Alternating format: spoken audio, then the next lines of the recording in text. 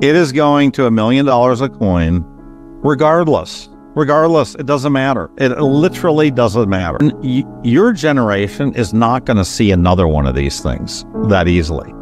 They may, there is going to be some amazing AI stuff coming, but it's not necessarily clear that you're going to be able to even invest in or participate in any way.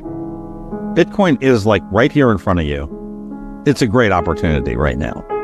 And my point is, you're not going to see, you wait another 10 years, and you're 36, you're not going to see that.